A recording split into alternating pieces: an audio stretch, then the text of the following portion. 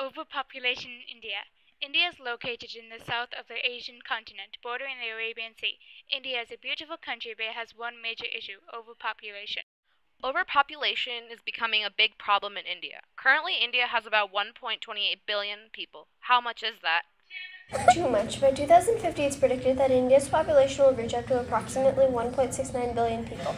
China's population is only 1.31 billion. India is trying to reduce the birth rate by enforcing some harsh A rules possible that don't solution really for the work out as they did overpopulation in in China. India is to limit births. Also, try to stop illegal migration. The birth rate is very high, and constantly people are illegally migrating to India. To reduce the birth rate, India can try something like the one-child law in China. India is also trying to move to a demographic transition where higher birth and death rates become lower.